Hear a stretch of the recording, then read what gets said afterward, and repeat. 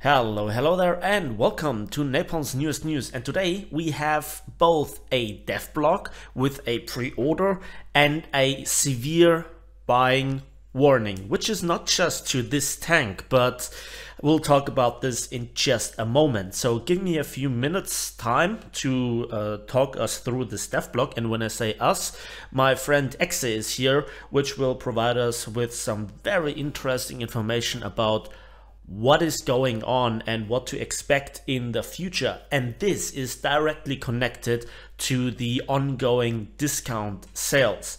So this will be a very interesting video, which is literally worth your time. So T-72AV TURMS, I think you pronounce it, and this is the Syrian Guard, and you will find the link in the video description down below as usual. And this is in the Soviet tech tree apparently. It's a modernized version. It has some excellent fire control systems with the best class thermal imaging and very good optics overall, as it is stated here in the dev block, and it is also from 2006, at least the TURMS kits. And well, it costs you a hefty $60. And if the tank is good or not, it is more about the rank that it is, because this is a premium rank tank of rank 6, and it kind of is then the replacement for the T-55AM as the top battle rating, top tier, or not quite top tier, but you know, top premium tier premium tank. So, you know, it has the very special Soviet look. A lot of high tier tanks are like this. If you enjoy them, then you can buy this. You will earn extra civil lines and extra RP in particular. But, well, I think it's now time to give the word to Exe. Hello there. Well, hey Napalm. What can we expect from this T-72? I would say this T-72 was one of the export T-72, so it probably is based on a T-72M1, which weren't particularly good. So don't expect very good top tier ammo like you can find on the latest T-72 or the T-80U. It will have best-in-class thermal imaging, though, because this actually Italian-made optic system is very good. So it will actually be useful. You will probably have to go for side shots, though, or aim for weak points on enemy tanks, since if I recall correctly, there was no good ammo for that thing. Yeah. That's my 2 cents on that tank. Okay, so the tank itself, it depends on wherever you stand when it comes to the premiums. If you prefer the overall versatile ammunition of the T-55AM and you like its, I guess, lower battle rating, or if you then want to really get straight into the top tier Soviet tanks when it comes to mobility, kind of protection, and kind of firepower, because you know, a lot of the tanks, T-64, T-72s, T-80s, and the upcoming T-90, they have overall the same shape, the same trend in terms of firepower and also weak spots. But that is just part one of this informational video. The second one is about the and we come back to the trailer, you know, new power from War Thunder, where we saw a tank that was very likely a T-90A and the Leopard 2A6, which are even more modern tanks. And that brings us to a big problem. And we discussed this a few days. Rank 8, question mark. Rank 7, premiums, question mark. What is your few cents on that topic? So I heard from multiple sources that reliably leaked me stuff back in the day already, and I therefore leaked on the forums and whatever, that basically this new power update will be the foundation to basically go all overboard. So they literally go batshit crazy. after this update. So we will expect like F-15s, F-16s, F-14 Tomcats, and whatever to arrive within the next year. So not this update. This will probably be the last update for 2020, if I recall correctly. There may be a small one around Christmas though, but one of the main updates next year will feature those very advanced aviations and ground force. So we are basically going full speed ahead towards the end of stuff you could actually introduce to the game without either breaking it or technologically speaking. That means right now we have discounts running. Be careful what you buy, because if they introduce another rank, from what I know, when they introduce stuff like a MiG-29 or so, there will be a new aircraft rank.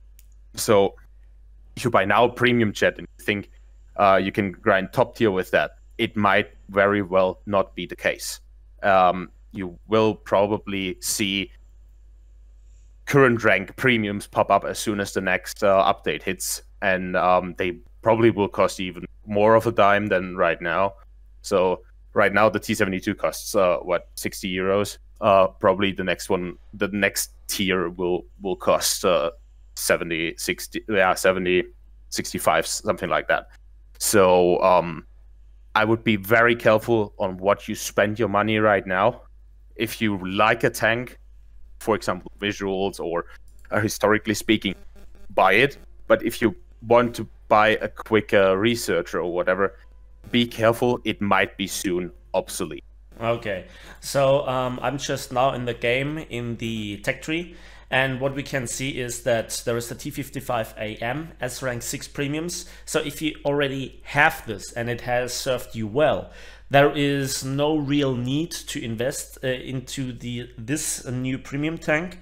And you know, when we then see the T90 rank 7 might get filled up with new stuff, but also an additional rank comes, and then we will see rank 7 premiums.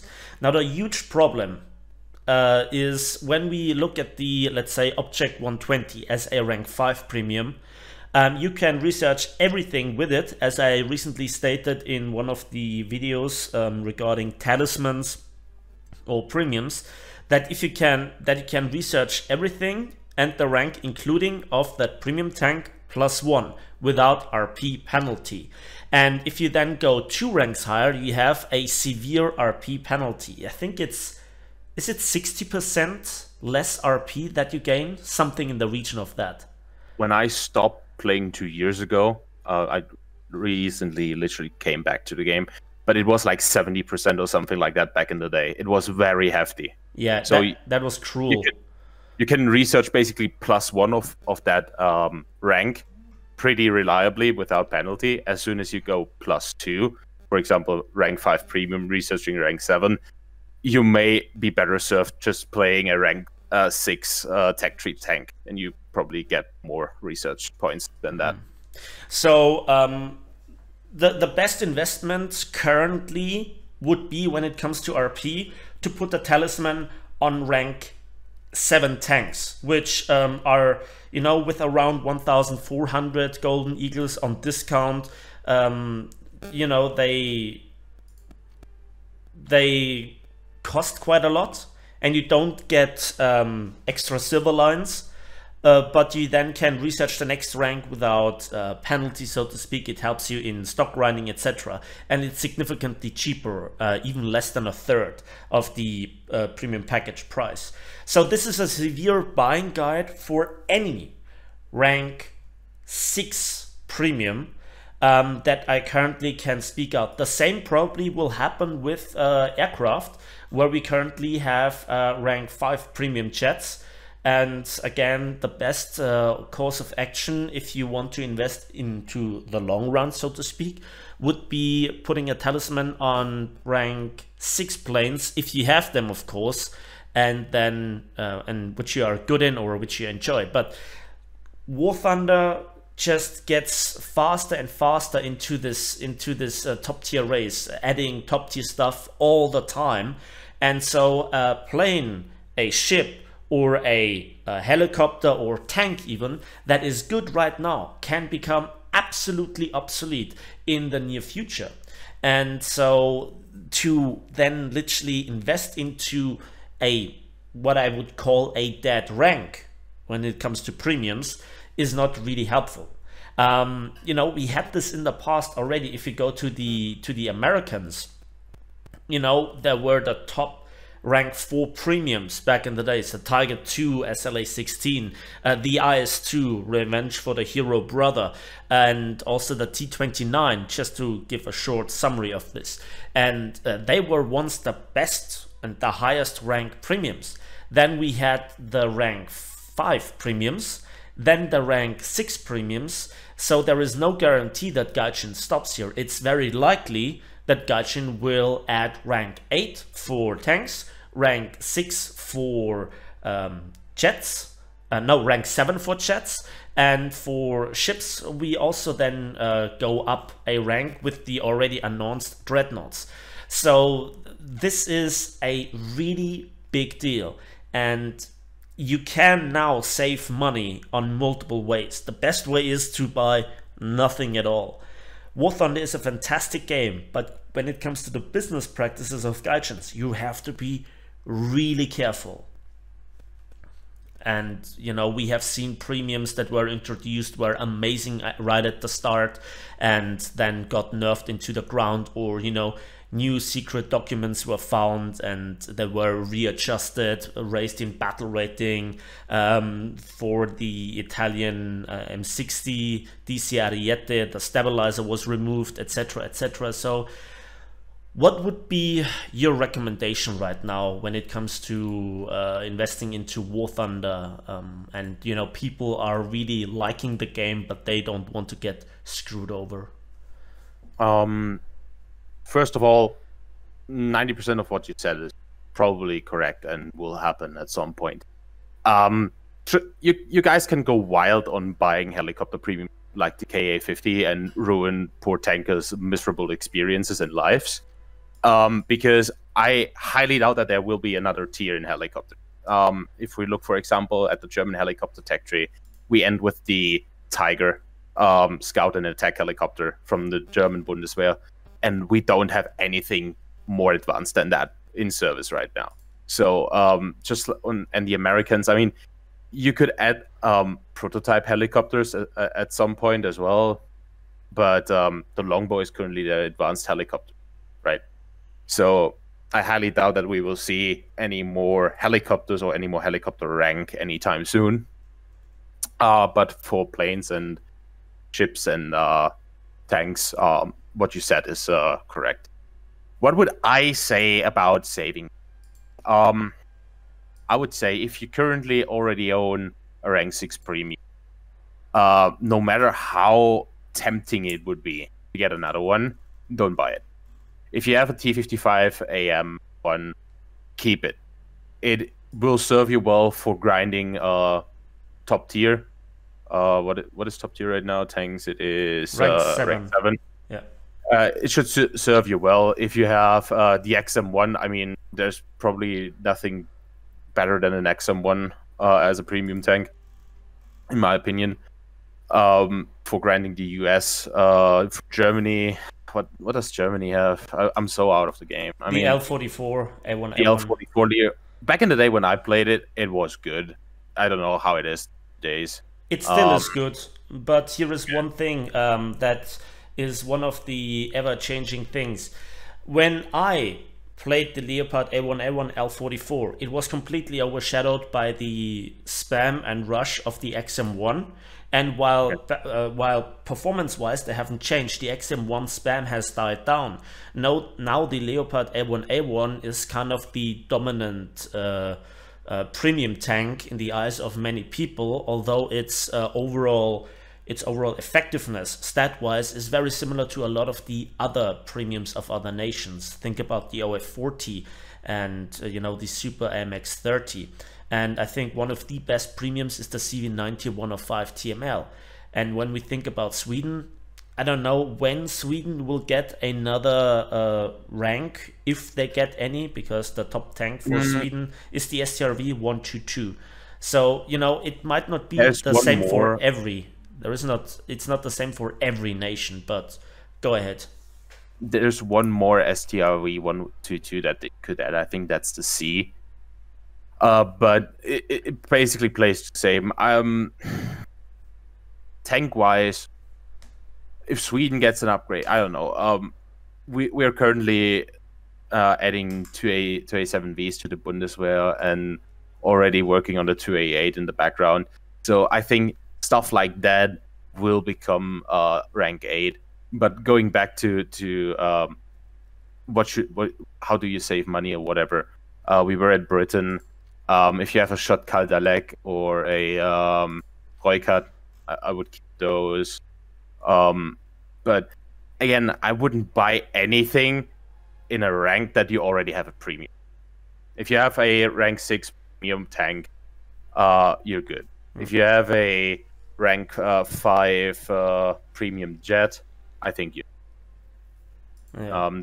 That's basically I just, and to be honest, if you played, for example, let's say you played the event and got yourself the F11 F1 Tiger, throw a talisman on it. It's a decent dogfighter. It has 4 air-to-air missiles. It sits at it's at 9.0, so it will 90% of the time face sabers and MiG-15s.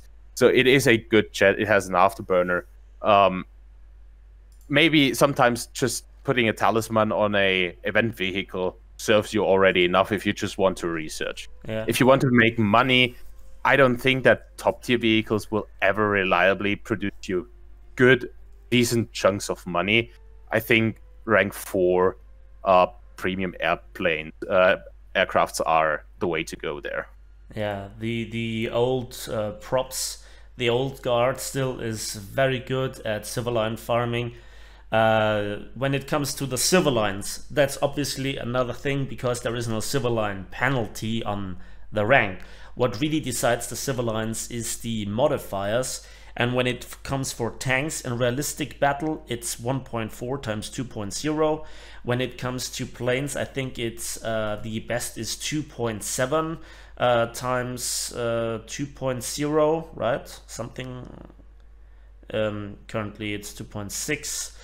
Yeah, but the highest that I saw was 2.7 times 2.0, and for ships it's also 1.4 times 2.0. So those are the highest civil line modifiers, and you get them at lower rank, where the gameplay is more, I say more reliable. There will be no huge changes in the future, which is in many aspects a good thing if it is not in the actual focus of Gaijin development. Because you're never safe from surprises. I give you also another example. If you think about, and you can recall that, when the first Abrams came out, the M1 Abrams, we did a lot of test shooting, right? And it was so specific. We did it for like, I don't know, nearly an hour or something like this. And we made statistics. I made a video about it when getting shot by some Soviet tank. I can't recall what kind of tank we shot at it, but it was at that time the top ranked, top battle rating counterpart from the Soviets. And you know, it was so distinct where you shoot, at what distance, at what angle, and we made distinguishing between the turret cheeks, etc. And now it doesn't really matter, because you punch clean through it anyway with the tanks that you can meet in battle. So what was formerly the best tank was more or less, I wouldn't say completely obsolete, but significantly less powerful just a few updates down the line.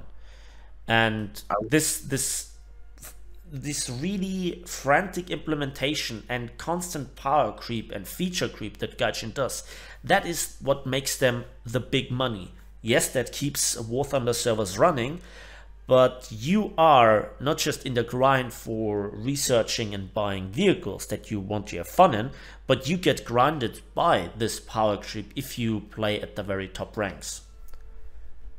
What do you say? I would say, first of all, tank we shot at was T-64B, if I recall correctly, since the A was the counterpart to the MPT-70 that was introduced back in the day. Yeah, I think I think you're completely right. Statement there. I mean, there's not really much to argue about that one. I'm basically on your statement. I'm standing behind it. Yeah, which is sad in its own way, right? So yeah, me agreeing to you it's really sad. What has this world come to? The world of War Thunder. Never ending pain. No, but honestly, this is the most honest video I can make as a content creator. I doubt that Gaijin will cut off my head for it. Doubt it as well. But this will spit into their money earning. On the other hand, you know, I'm not the biggest content creator. I mean, I'll inform some of my other YouTube friends about this, you know, other content creators. And so, like, I was really hyped for this sale, and I recommend many things. There are great sales, but don't think that you invest now in buying a few rank 6 premium tank bundles, you know, even if they get half priced on October the 3rd, I think, and think that then you're done, you know, for a year or so, because the very next update, maybe even this update right here, might be the one that completely makes this obsolete. If you just buy yourself this tank because you really like it and it's modern and you have nothing in the Soviet tech tree and you don't even think about researching rank 8, then the tank is kind of fine. But whatever comes next makes maybe the experience in this tank not that great. So there is the tank itself, with its hefty €60 price, which we will not see as a 50% discount on November the 3rd, because it is, you know, from the next update. And also, never pre-order. Wait for the dev server, wait for the patch to release, wait for YouTube videos. Maybe it's bugged, maybe it's, you know, overperforming and gets nerfed later on again, or let's call it readjusted.